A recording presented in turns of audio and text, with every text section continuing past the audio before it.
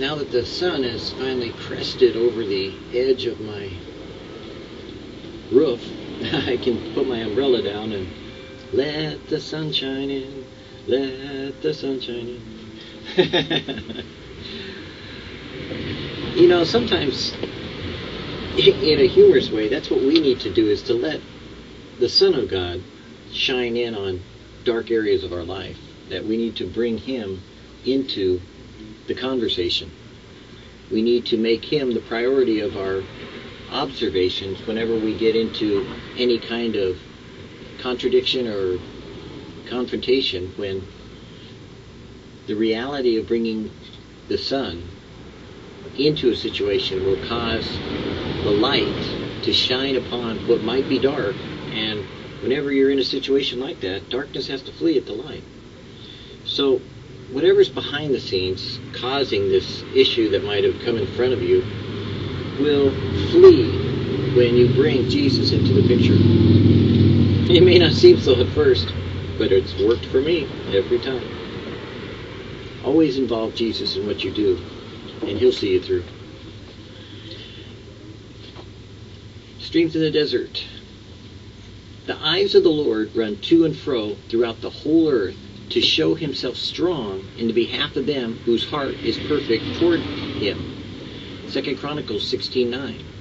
God is looking for a man or woman whose heart will be always set on Him, who will trust Him for all He desires to do. God is eager to work more mightily now than He ever has through any soul. The clock of the centuries points to the 11th hour. The world is waiting yet to see what God can do through a consecrated soul that's wholly His. Not the world alone, but God Himself is waiting for one who will be more fully devoted to Him than any who has ever lived before, who will be willing to be nothing that Christ may be all, who will grasp God's own purposes, and taking His humility and His faith, His love and His power, will, without hindering, continue to let God do exploits through him. There is no limit to what God can do with a man, providing he will not touch the glory. In an address given to ministers and workers after his 90th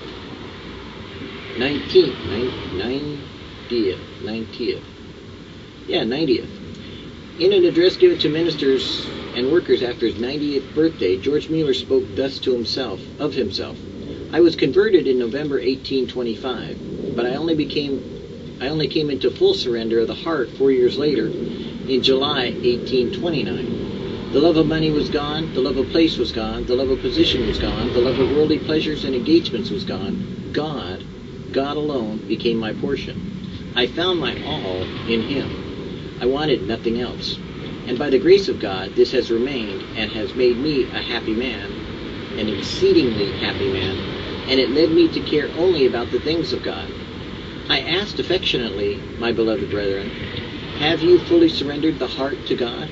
Or is there this thing or that thing from which you are taken up irrespective of God? I read a little of the Scriptures before, but preferred other books. But since that time, the revelation He has made of Himself, He has become unspeakably blessed to me, and I can say from my heart, God is an infinitely lovely being. Oh, be not satisfied until in your own inmost souls you can say, God is an infinitely lovely being. I pray to God this day to make me an extraordinary Christian. You know, the reality of what a Christian is supposed to be, according to Jesus, is one who knows Him, who walks with Him, who has His Spirit living inside, but more than that, has Jesus inside, God dwelling within. And when we pursue God in that way, when we only want Him as opposed to what He can do, or ministries, or notoriety, or fame, or fortune, or worship, or whatever it may be, then we find a different kind of Jesus.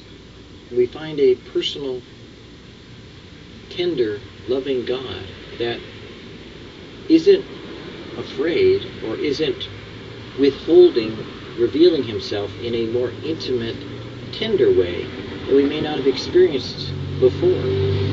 but rather he may take us and lift us up into the heavens to gaze upon himself as he looks fully at us, knowing that we make connection. And you feel, as you see God, the overwhelming envelopment of what he is, which is love, in such a way that your physical body wants to die and cease to exist, while your spirit wants to soar wants to bathe more than soar, wants to stand in that presence and feel the warmth and the glow and the joy of knowing God in a personal, intimate way. Do you want the feeling? Do you want the joy? Or do you want God?